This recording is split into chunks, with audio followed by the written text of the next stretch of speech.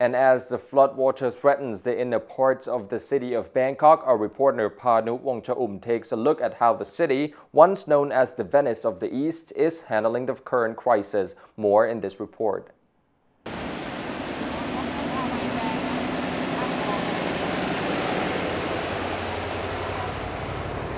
Far from being the gentle waves commonly associated with Thai beaches, the water menace that for months has plagued the Thai North and Central Plain has unceremoniously reached inner Bangkok, turning many of its roads into waterways. This bird's-eye view of the city on Ratchada-Pisek Road was shot from the helipad of the Chao Phraya Park Hotel, a landmark frequently mentioned in the past couple of weeks in the Thai media as the borderline between wet and dry Bangkok.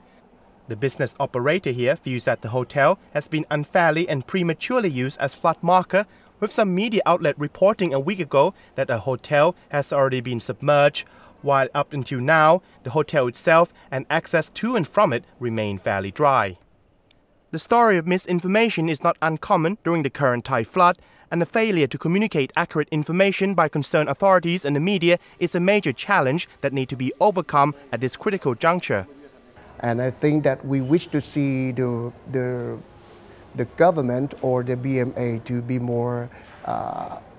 give the understanding to all the people that we can learn and we can understand what is the real, what is the fact, and we can solve the problem and we can face the problem in the future.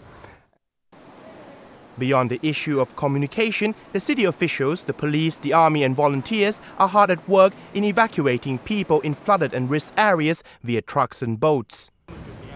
ครับทางสน.สุทธิสารก็ได้จัดรถนะครับรับส่งประชาชนนะครับตรงช่วงบริเวณซอยโชคชัยร่วมมิตรนะครับเพราะว่าตรงช่วงนั้นเนี่ยน้ำขึ้นสูงมากนะครับก็เป็นการอพยพคน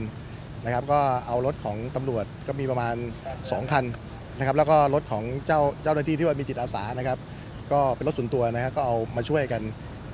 ขนคนออกอยู่ครับผม I'm standing at the Sudisan-Vibhavadi intersection, and behind me is the flooded part of the Vibhavadi-Rangsit road, the main highway from the Don Mueang airport leading into inner city Bangkok. The authority hopes to halt the water here in the next couple of weeks and drain the water to sea to the Bang Sue Canal. Klong Bang Sue or Bang Sue Canal is a narrow waterway that cuts through several districts of inner Bangkok. And since the flood has crept through the inner city, this waterway and its pumping stations have become strategic in draining water to the sea, along with other notable canals like Klong Prem Prasha and Klong Sam Sen. A large amount of rubbish need to be cleared regularly to keep the water from flowing uninterrupted down these small canals into the Chao Phraya River. At the exit point of the Bang Sue Canal to the river, a pumping station operated by the Department of Drainage and Sewerage of the Bangkok Metropolitan Administration have been running non-stop since water reaches Bangkok. Its 17 water pumps have all been running 24/7 for 3 weeks straight, even though the officials say each pump should be turned off after operating for 8 hours in normal circumstances in order to prevent the machine from overheating. Each of these pumps can drain 3 cubic meters of water per second, and fixing each pump only takes several hours depending on the available parts. And the staff here say that if more than one pump stops operating, the water level in the canal and consequently in inner Bangkok will rise substantially in a short period of time. Further, the electronic circuits controlling these pumps have been overheating due to its non-stop operation, prompting regular checkup by concerned agencies. In some instances, regular fans are used as a way to cool down these electronic control boards.